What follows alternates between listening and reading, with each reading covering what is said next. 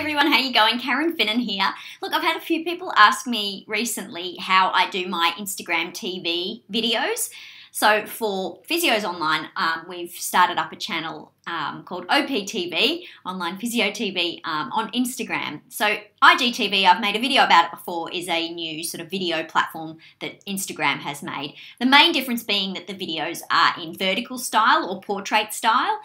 So today I'm going to share with you the very, very simplest way that I've worked out to make IGTV videos.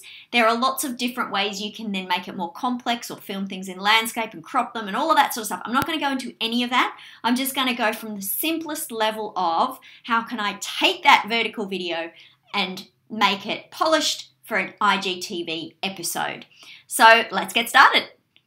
Okay, so the first thing that I did was jump on over into Canva and just create an introductory and a final graphic to use to top and tail my Instagram TV episodes. So this isn't a tutorial for Canva, but it's basically a drag and drop designer where you can sort of move elements in and out. Basically for me, I included our logo, I added TV, I did a bit of an Instagram sort of image so people know that these episodes are custom made for IGTV, and just a theme of what the channel is about. So that's my intro screen, and then at the end I pop this. I had a look at Instagram and I saw that if you click in the top left you can tap and follow the account, and if you click down the bottom you can like and comment. So I did that, but look, at the end of the day it's just another chance to get a nice neat screen in there with a link back to your website. So that was the first step, is simply designing and using that 9:16 ratio to develop some graphics. Okay, so the next step was to jump into a basic video editing software. Now, I'm a Mac user, so I'm using iMovie, but if you're a PC user, there will be an equivalent basic video editing software that you can use. So here's my video footage down here. I try and do it all in one take so I can just adjust the size of the file and just edit the, the start and the end, that sort of thing. Now, obviously, I can't give you a tutorial in video editing, but basically pop it in there. Then you drag and drop your intro screen and your outro screen, either end of it. Now, the other thing that I did was just grab an audio. There are little audio tracks included in iMovie, and I just grabbed a little riff and I put that at the start and then the same riff at the end, so that each time that branding screen's presented, there's a little guitar riff that plays.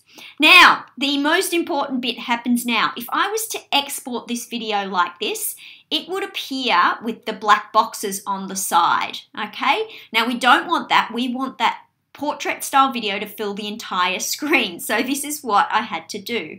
So from here, grab each one and rotate it sideways. So every element I've rotated sideways, like so. And so now you can see that it completely fills the screen, albeit sideways. So that is how I then exported the video. And then you'll see the important bit that happens next. Alrighty, so once that movie was exported, I double-clicked on it to open it. Now, in my Mac, the default software it uses to do that is QuickTime, but again, there would be equivalent on the PC. So that's my video open there, and you can see it's sideways. So I just simply jump into Edit, rotate left, and now it's the perfect way up. And when I close that, it saves it in that orientation. Demo IGTV video, and it's going to save that video. Alright, so the final thing you've then got to do is load it up into Instagram. Now, if you haven't signed up for Instagram TV yet, when you log into the app on your phone, you can click on this little logo. It'll be in the top right corner. It's a little TV with the line through it. So if you click on that, it'll be very easy for you to sign up for a channel. Once you do that, I then suggest you log in on your desktop so that you can then hit the upload button. And this is where you will drag and drop that video file that we switched back to portrait. You put a title and description. Now you can either post that live at that time, or you can save it as a draft. At this stage, you can't schedule in advance your IGTV episodes, but you can certainly save 2 to 3 videos as drafts. to then send them live on the day that you actually want them to go live. So then you see the finished product, which is something like this.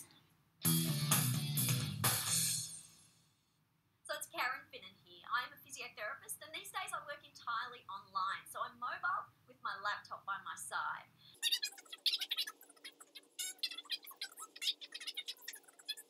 So I hope you find it interesting. If you have any, as I said, if you have any questions, let me know, and I'll see you next time on OPTV.